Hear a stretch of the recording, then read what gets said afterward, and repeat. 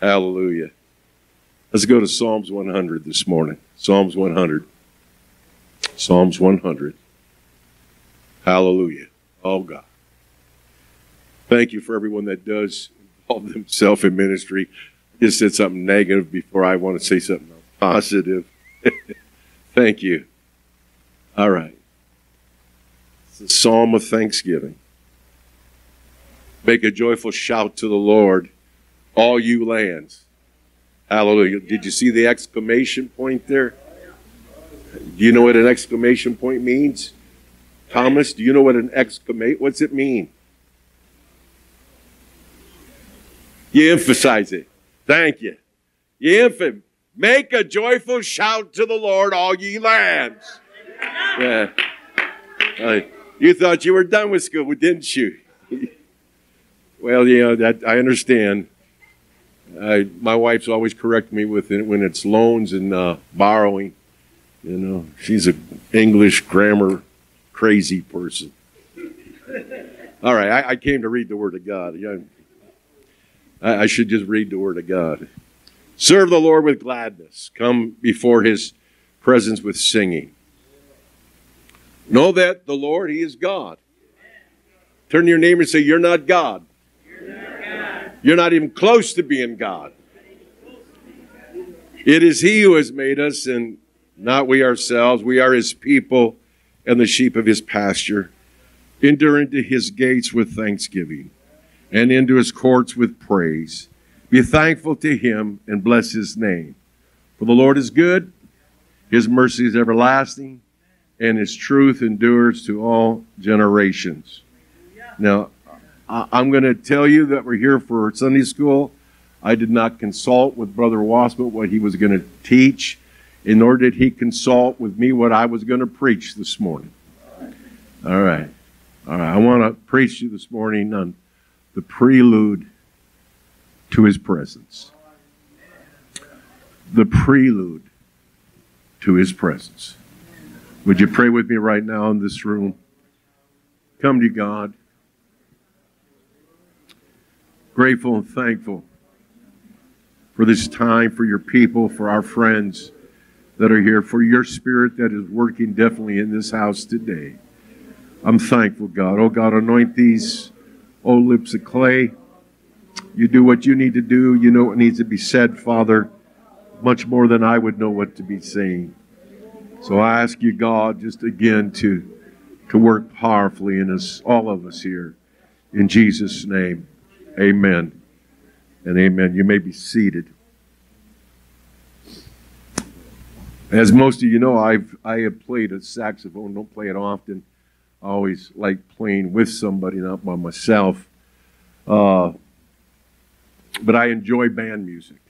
I've just within the last 6 months, something like that, maybe a little longer now. I had the privilege of being at what's called the Panorama here in Kenosha. I could see Dinah over where she was sitting with her French horn. Amen. And I had a front, thank you, Brother Franklin, for that front row seat, man. Amen. Just right there. You could see the kids, and just so many of them are very, very talented. Amen. And but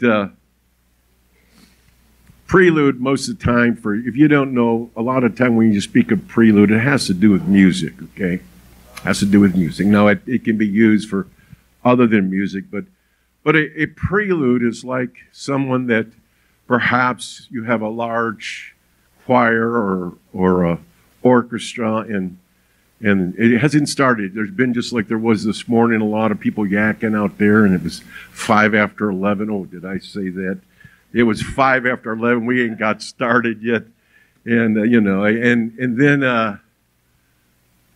then the prelude begins. It may be just one person. They may begin to sing a song softly. It may be a person with an instrument, and they just begin to play. It's the prelude. Prelude is relatively short music. It's a piece. It is a piece that precedes a more important movement. You need to get this. It is a peace that precedes a more important movement. I have looked on YouTube and I've seen this a number of times. They have what they call the flash mobs. They also have the flash mob bands or marching bands. And I don't even know what country this was in, but it was an outside mall, and there's a lot of people just walking through, and somebody's already filming, and then a young man steps out into the middle of this area, and he just got a bass drum, and he starts a rhythm. He's by himself. He is the prelude. And then pretty soon he's joined by another drummer, and they just keep filtering in until you have an entire band there, and of course then they are all playing together. Hallelujah. Come this morning to preach to you the prelude to His presence. That preliminary action, it may be relatively short, but it's the peace that precedes a more important movement. Hallelujah. Hallelujah. I just want you to, you see, you may think we're all insane here today when you see us sing and cry and shout, some dance, whatever they may be doing. But what you didn't understand, it was the prelude. Something's fixing to happen. The main event is about to take place. But you first had to have the prelude. Hallelujah. Oh, hallelujah. I sense Him in this house today. I do. It can be possibly for you just a prelude of the main event. Whatever you need, God can do. Whatever you need, God can do. Whatever you need, God can do. Hallelujah. And so we read here to you, we enter into His gates with thanksgiving, and we enter into His courts with praise, and we're to be thankful. I want you to know, ladies and gentlemen, that's the prelude. The main event is coming. I want you to get that in your heart today. The main event is coming. We live in a world, ladies and gentlemen, where we exist by what we see, what we hear, what we taste, what we touch, and what we smell. You must understand that God is spirit. You can't see spirit. God chooses to manifest Himself or reveal Himself as He did in the Old Testament. He revealed Himself to Abraham in the plains of Mamre in the 18th chapter of Genesis. He come just looking like a man, but He manifested Himself. He manifested Himself to Moses there in a burning bush. He manifested Himself to the children of Israel in a pillar of cloud by day and a pillar of fire by night. He came in the body of flesh. Isn't that what the Bible tells us in the New Testament? Amen. Without controversy, great is the mystery, and this God was manifest in the flesh. The mighty God was in Christ. Amen. He revealed Himself to us. But you see, we live in a world of what we only see, taste, smell, touch, and hear. And we need the prelude. You see what praise does, ladies and gentlemen. Praise takes us from the realm of what we know to a realm that is not seen.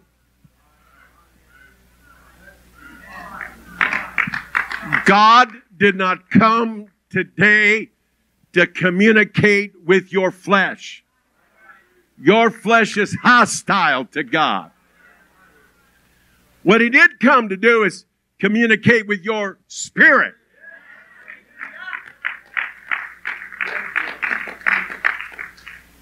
And for some today, praising God really doesn't make a lot of sense. And may I say it as kindly as I can today, you're thinking with a mind of flesh. It is God that told us to come before him with praise. It is God that said to enter into his courts, amen, with praise and with singing and thanksgiving. So God has chosen to meet with his people and take them into a realm that you cannot see by praise. Praise defies everything that's happening around you.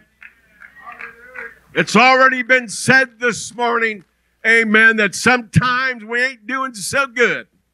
Sometimes we're struggling.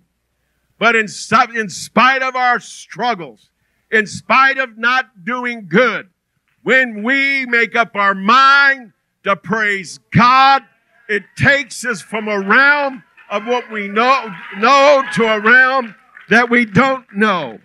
Hallelujah. And that's how God has chosen to meet with his people. You are not on God's intellectual level.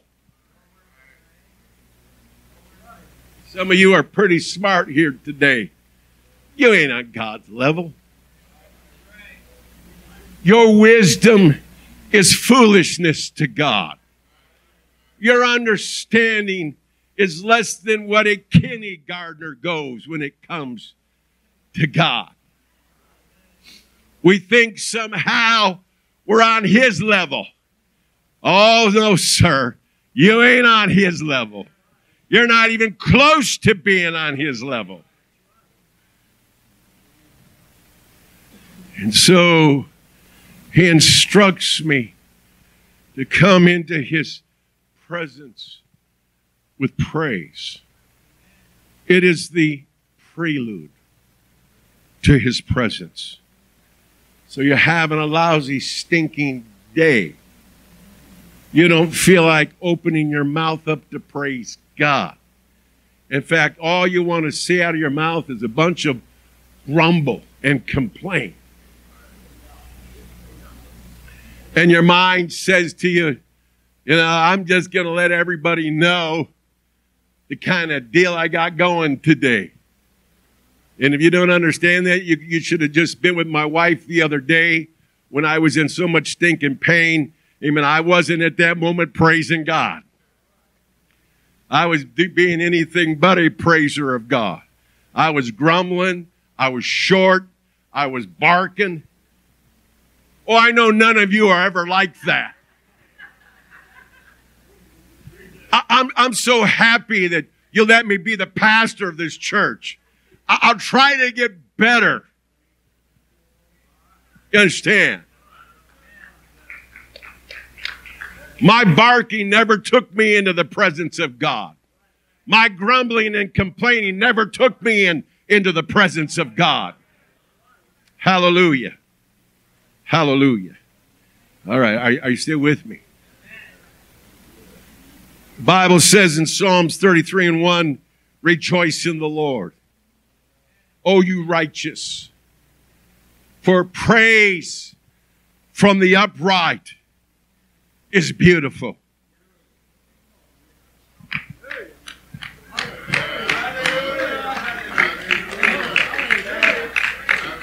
You understand that the Word of God is inspired by God? Now, you may not think it's beautiful, but the Word of God says when the upright begin to praise Him, to Him, it's beautiful. It's beautiful. Now, you ain't making much sense. Yeah, and the life you're living ain't making much sense either.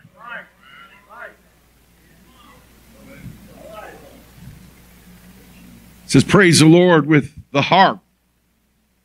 Make melody to Him with an instrument of 10 strings. Verse 3, sing to Him a new song. Play skillfully with a shout of joy. That's what it says.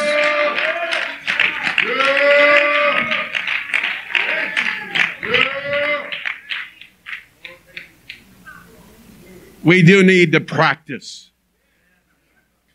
We do need to have everything in order when we come to the house of God to praise Him. We need to fix whatever technical problems we got long before we have a service. You need to know what you're singing if you're up here. And I ain't faulting anybody up here today. Nobody. Whatever instrument you're playing, however you're singing, you need to do it skillfully. And some of you, I'm sorry, ladies and gentlemen, we're not asking you to sing a solo.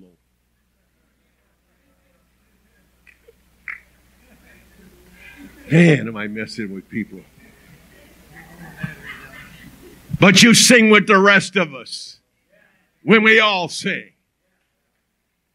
Skillfully, with a shout of joy.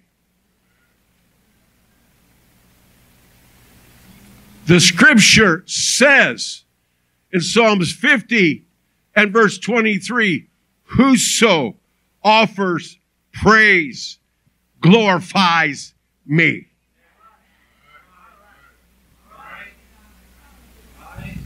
That's why the devil wants to shut your praise down. That's why he doesn't want new ones to come into this house and do what some of the rest of us are doing. He doesn't want you to praise God. That's why it seems foreign and it just seems, amen, for some people it's ridiculous, but the Word of God says whoever, amen, whoever offers praise glorifies me. Hallelujah. From the youngest to the oldest. Am I going slow?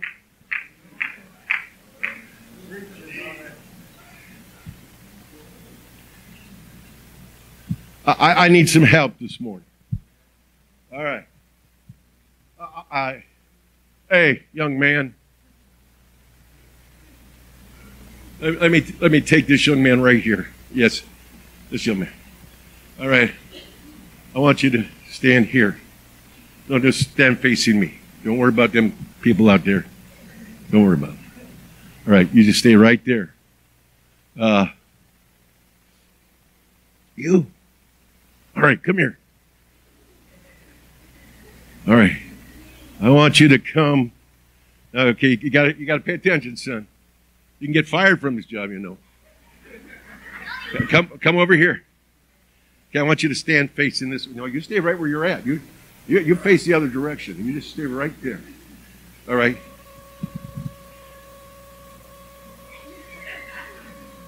All right. Now, you guys got to listen to me. Okay, look at me for a minute. What I want you to do is I want you to face each other, and then I want you to back up a little bit. I want you to take your hands and raise your hands, both hands, son, and touch them right there. All right, okay. Okay, you got that? That's your job. You do it well, there may be a reward for you. Okay, you got it? All right, yeah. All right. You can put your hands down right now, but you got to stay here. All right. You got to move a little ways here. All right. We just, you know why I chose those guys? Because they're cute and you all like it. But I got to indulge you to go on to sleep on me.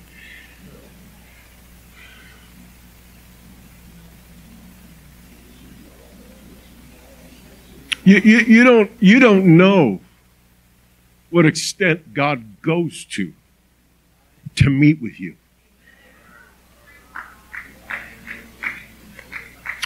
You many times take it for granted when you come in this house and you feel the presence of an almighty God. My God. My God. You don't know, really, the value or the importance of praise. Because if you knew its value, nobody could stop you from praising God.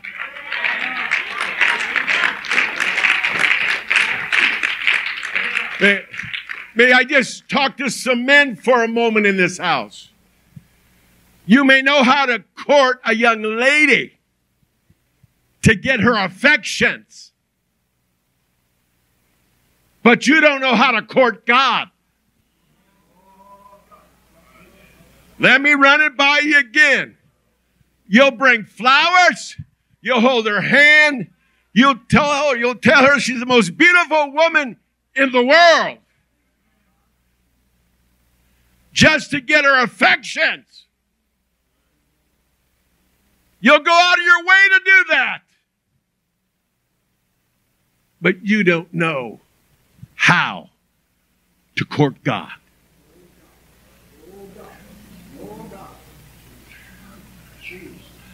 The Bible makes it very clear to us that sin has separated us from God. It's illustrated in Exodus when Moses has gone up into the mount and received what we know as the 10 Commandments, the tablets of stone. He got more than the tablets of stone, ladies and gentlemen. He came down with God's plan of how to approach him.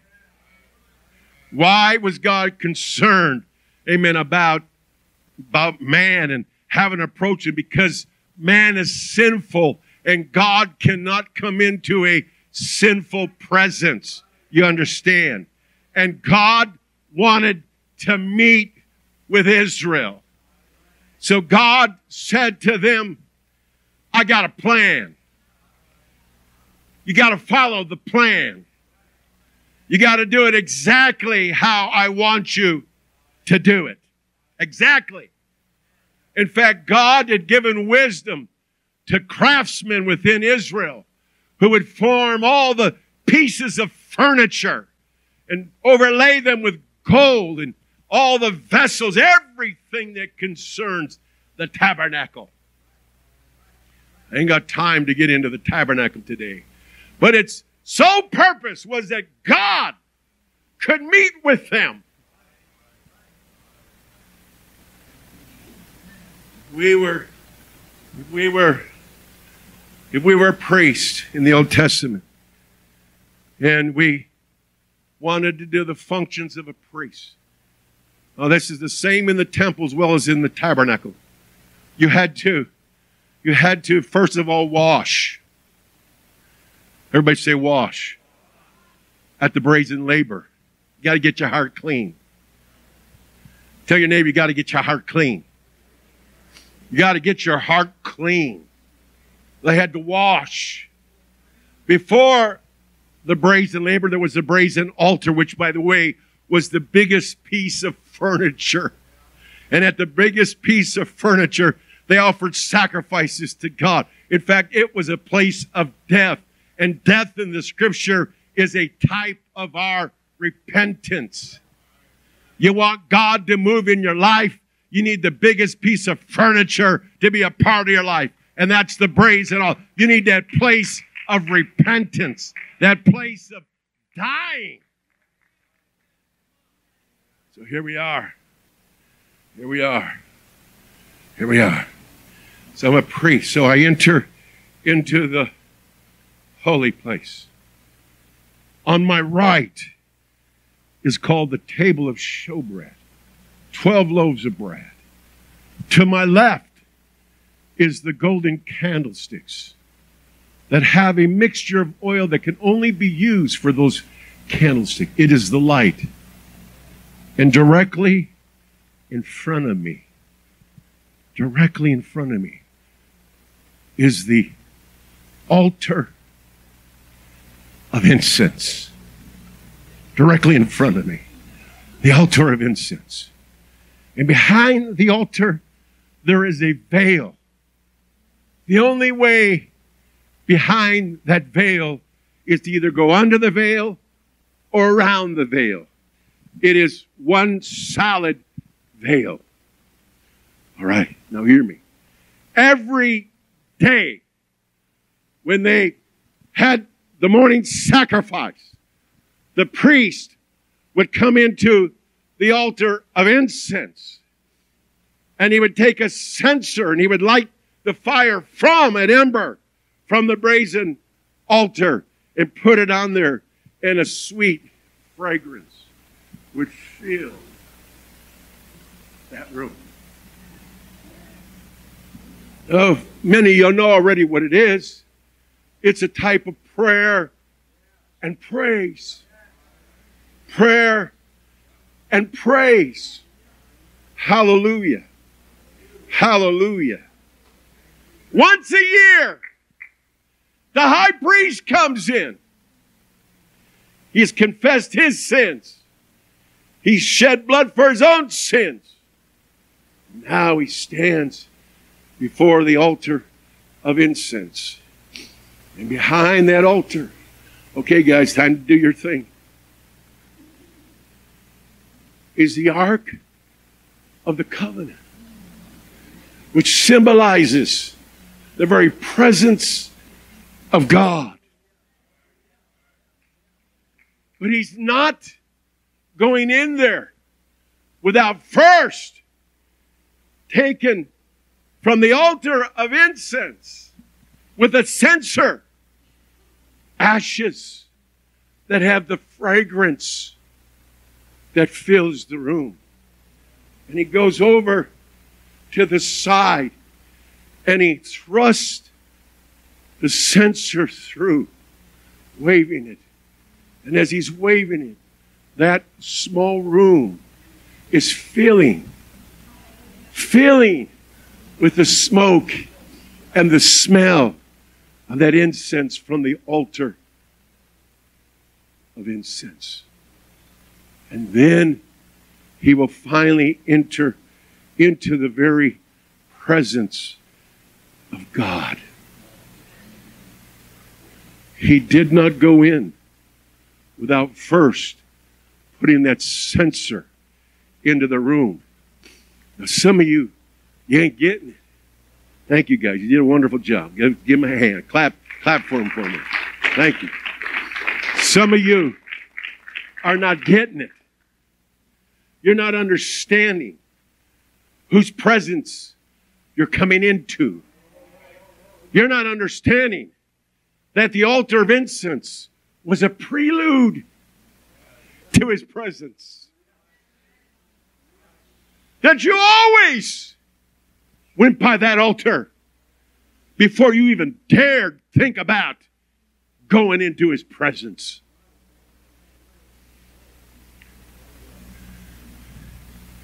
It actually says in the Bible in Exodus 30, you shall not offer, verse 9, you shall not offer strange incense on it. You need to get rid of that sloppy junk. You live like the devil all week, and then you come in here. And, the Bible says we're to live holy hands. You understand? Holy hands. You need to take care of all the business of your slop before you begin to praise him. Is that all right? That's why we repent. That's why we begin praying in the car on the way to church. That's why we begin to take care of business long before we come into His presence. Because you are entering into the Holy of Holies. Not everybody gets to go in there. In the Old Testament, it was just a high priest. But because of a cross, because of Jesus' death, because the veil was rent from the top to the bottom, now all of us can come into His presence.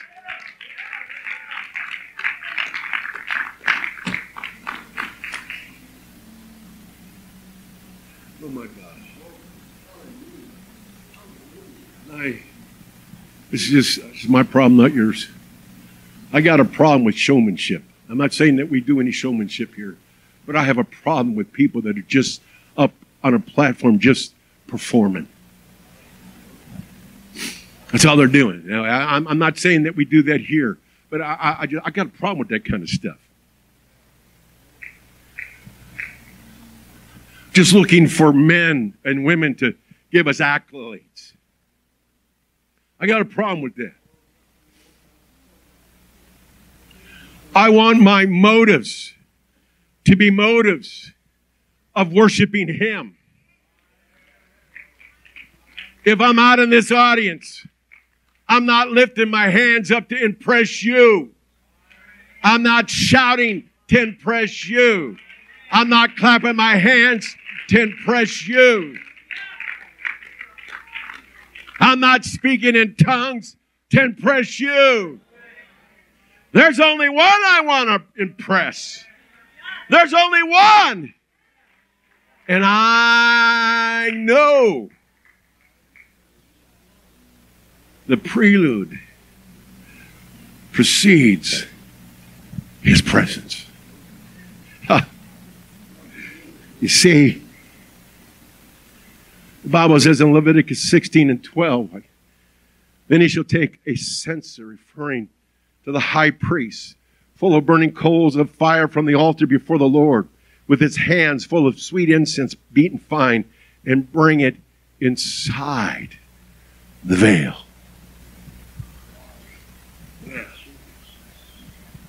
The prelude to His presence. Did you know Samuel was in the priesthood? He was a Kohathite. His mama gave him to the tabernacle. He's there as a young fella. In fact, if you read in Samuel, you'll read that the Bible says during that time the word of God was very rare. There was no prophetic voice, no anointed voice. It was very rare. And it's evening now. The priest has come in and he has lit the lamps. And the incense, the fragrance of it just is filling the room.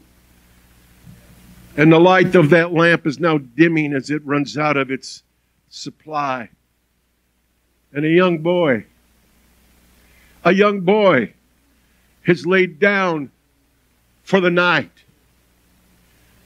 And a voice says to him, Samuel! He doesn't know it's God. But you see, there's a prelude to His presence. Everything's been done according to what His Word says. And now, God is responding. Samuel! You read the story, he runs to Eli. Did you call? And that'll happen 3 times before it dawns on Eli, before it gets through to him. This is God. And he'll tell him on that 3rd time, son, when you lay down and you hear that voice, you just simply say, speak, Lord, for your servant hears. That didn't all happen by accident. It wasn't a whim that produced that incident. It was because of the prelude to His presence. May I say to us in this house, many of you know who I am. I'm not talking about being a pastor.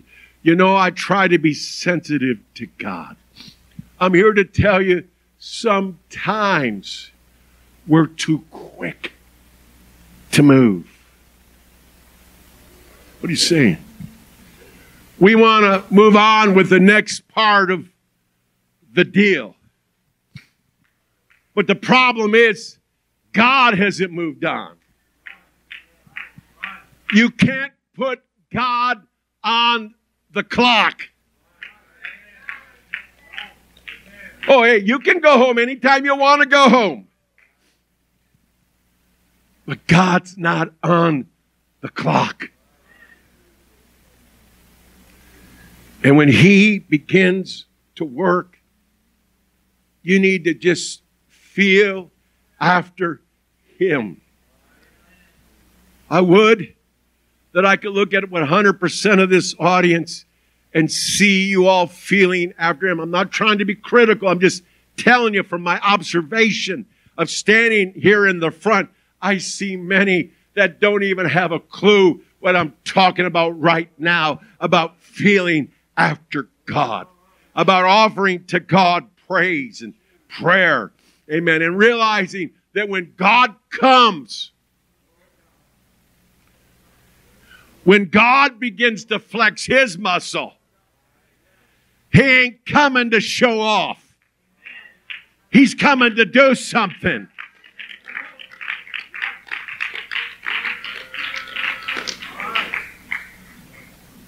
So expect response when you praise God. Response from God. It says in Psalms 59:9, I will wait for you. I'm messing with some people's food clock on a Sunday morning. It's 12:31. If you need to go, just go ahead and go. That's all right. If you need to go ahead. Hey, did the shoe hit you, bro? Because you're the only one that's talking. You understand what? You throw a shoe into a pack of dogs. The dog that yelps is the dog that got hit. Now, Michael's not a dog.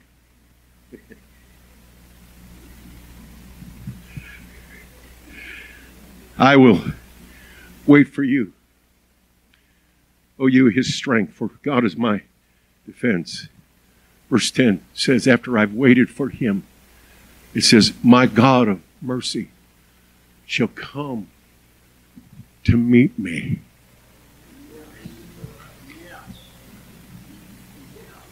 Some of you just get in a hurry. You spend more time massaging the problem than you spend in waiting on God. You spend more time talking about the problem instead of praising God. The Bible tells us in Psalms 22:3 that God inhabits, it says it in the King James, the praises of His people. But it says in the New King James, but you are wholly enthroned in the praises of Israel. Can I just Jack, get you a minute here? Now, Jack, the decisions that you make do not come from your hands or your feet. You're taking orders. It ain't Mary either. You're taking orders. Your brain is telling you to lift that hand. Your brain is telling you to move those feet. It's all of our problems rest up here, ladies and gentlemen. Rest Up here. Rest up here. I just taking my time now. And it will demonstrate itself on your face.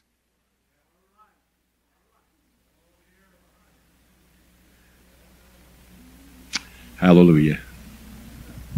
Hallelujah. Okay.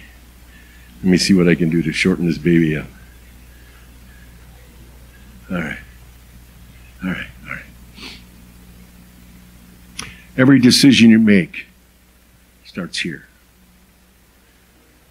Temptation doesn't begin with the devil. Did you know that? No, you did. Some of you don't know because you spend a lot of time blaming him for stuff that you're doing. That's what you do. Temptation starts with your own lust. The devil just knows where to put the stick in and stir it.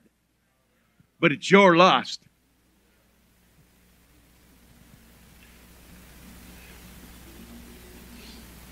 Our problems are much like that.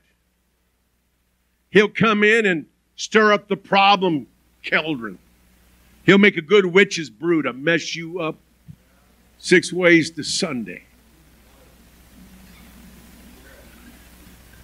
And you come to the house of God, and you're no more interested in worshiping God than the man in the moon. But you've read in the Bible, and it says, I will praise the Lord. And you understand that praise is an act of my will.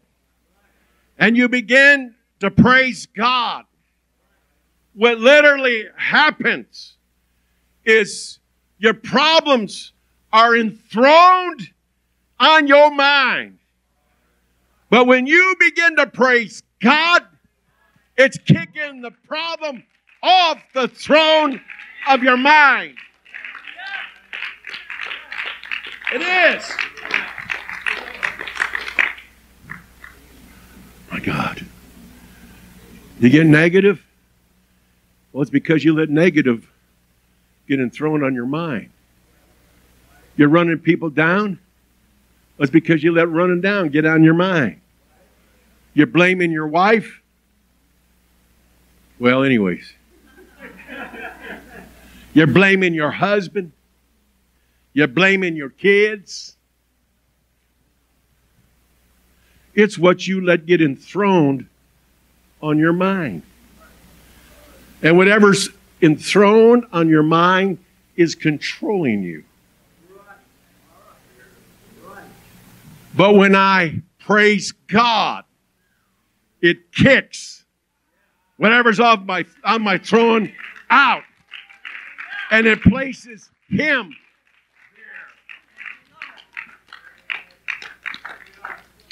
Hallelujah. The prelude to His presence. You're dealing with doubt today? It doesn't surprise me. That's the merchandise that my enemy uses. He passes it out freely. You can find it on every street corner. You can find it on every TV. You can find it in the literature. You can read it in a magazine. You can talk to your neighbor. You can talk to yourself. And get doubt. That's his merchandise. That's his merchandise. See, what he wants you to do is he wants you to doubt the Word of God. And see, we know the Scripture says that faith is what is needed to please God. Without faith, we can't please Him. We know from the Scripture that faith comes by hearing and hearing by the Word of God. We know that. There's more going on here than just me speaking to you right now. There's God's Word going forth, and there's His Spirit at work, and He's coming to those doubts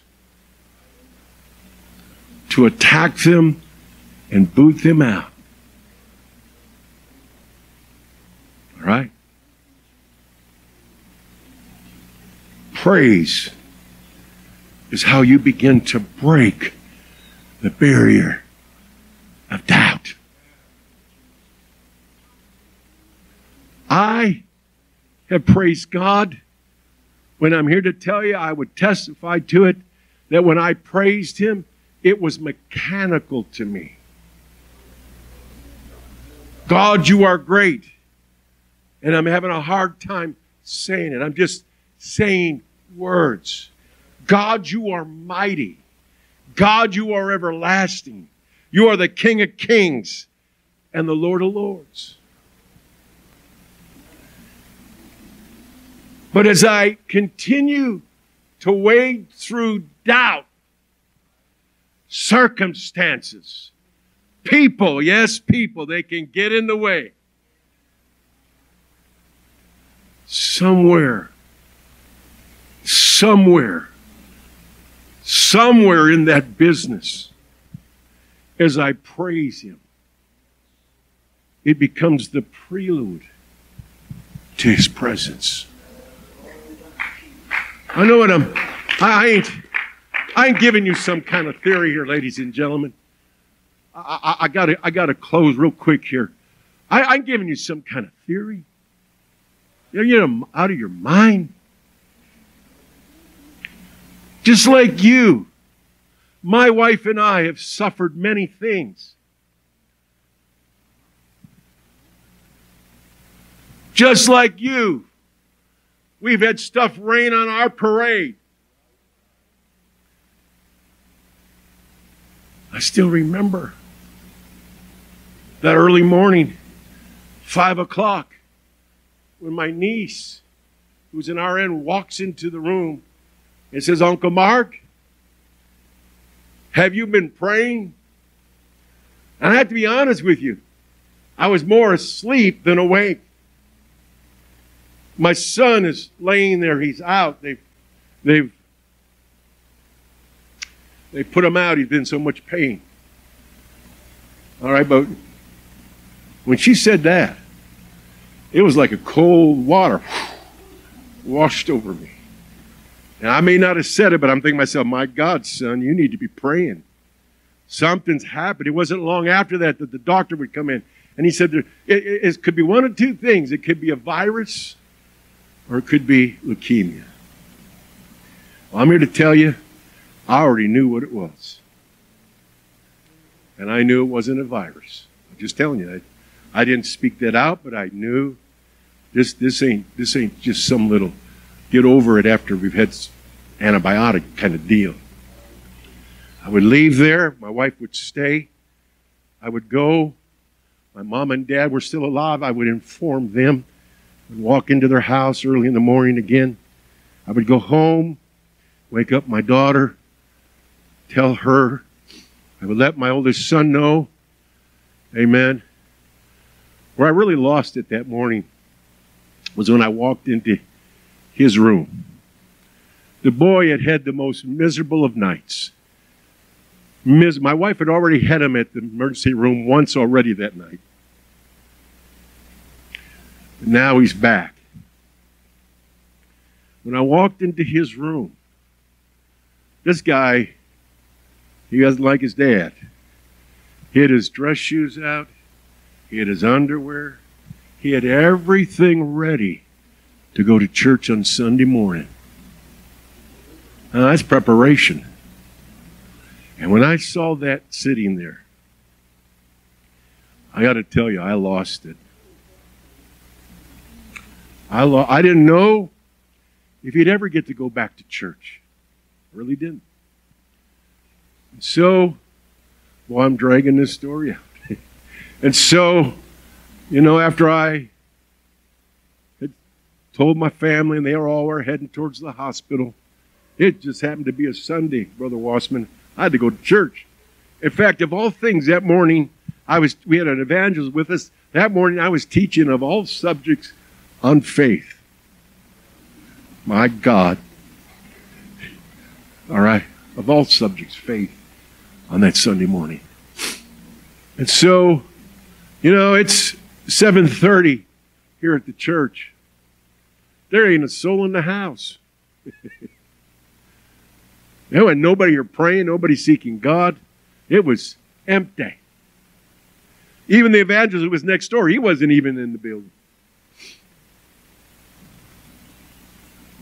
So I pulled out my saxophone, put it together, and I started playing songs. Now, I was raised in a generation where we played a lot of hymns. I have a hard time with some of our music today. It's great music. I love the King of Glory. I love that song. But you understand, a lot of it today has got a lot of sharps and flats for me. You know, and it can be crazy. You're playing it, man, and anyway, that's not your problem. That's mine. All right. So I started playing the hymns. When I started playing, it was cold. Not that I was cold, but it was cold. There was nothing. Nothing. But I kept playing. I'd stop. Oh God, I love you. I praise you. Pick up my horn and start playing it again. I'm here to tell you, ladies and gentlemen, it wasn't long.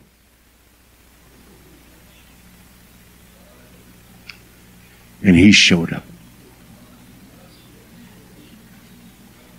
You see, there's a prelude to his presence.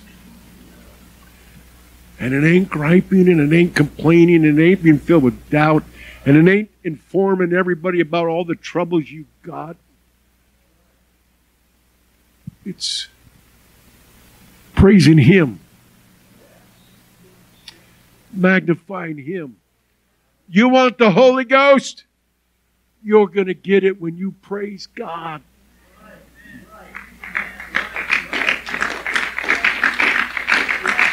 For he inhabits the praise of his people. He comes after that short peace.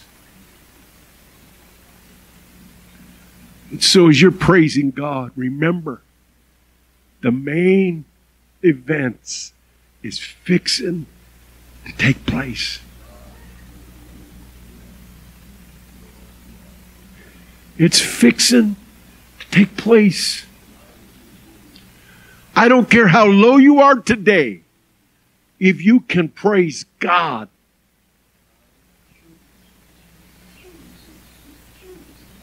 there's going to be a main event in your life.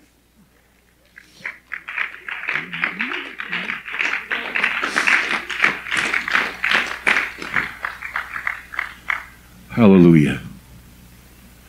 I'm not going to go on any farther with this message. I got more, but I ain't going any farther. I wanted to see what is required to come into the presence of the Queen of England. And I got a page and a half that we're not even going to touch about just coming into the presence of a human being who's been anointed to be a personage that is called royalty. The women got a curtsy, the men will bow, and all that business, all that pageantry. Yeah. Even if you go to church, when she walks by, you acknowledge her. You will call her Your Majesty. And that's just the approach. I ain't got time to go into any business. When I read that, I got to thinking, I got a king. In fact, he's the king of all kings. He is really Your Majesty. Your Majesty.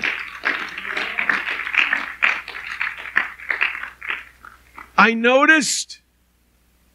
noticed that in the information I was reading, it said, if you don't know how to be in the presence of the Queen, talk to somebody that's in the royal household.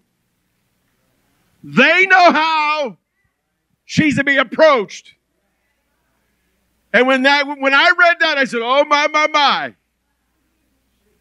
I know how to approach the king. I'm part of his royal household.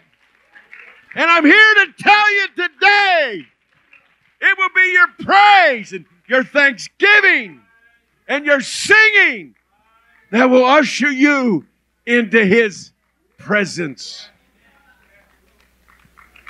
The prelude to his presence. That's why during the service there'll be so much distraction. You can get your mind on what you got to do tomorrow. You can get your mind on what's going on over the next pew over here, or the kid that's misbehaving in front of you, or the adults that are yakking, or the adults that's on its iPad or checking out what the temperature is going to be when they get out of here. Well, I can tell you one place where the temperature, and I don't have to read. I know it's very hot there, and you don't want to go there. So why don't you put your phone away and get close to the Master?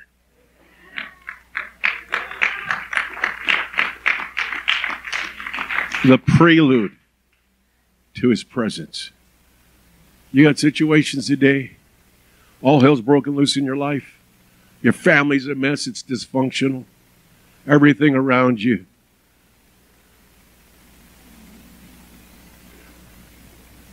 I can tell you what'll draw the presence of the King.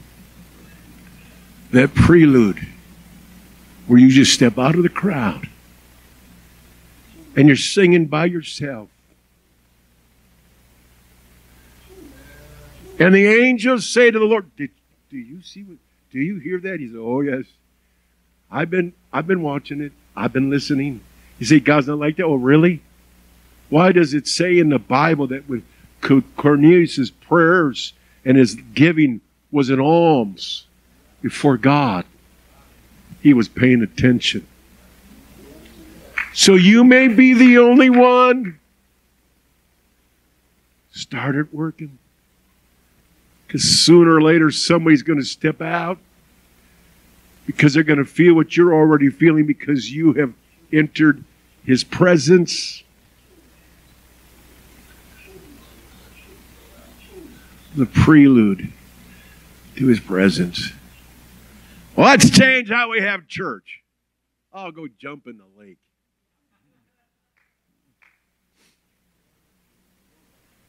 We's going to sing. We're going to worship God. We're going to clap our hands. We're going to dance. We're going to shout. We're going to weep. We're going to bow. Just a few weeks ago, I saw people down on their knees during the song service with their face in the carpet. Why? Because you see, when he showed up, whoo, that's about where you wanted to be. The prelude to his presence.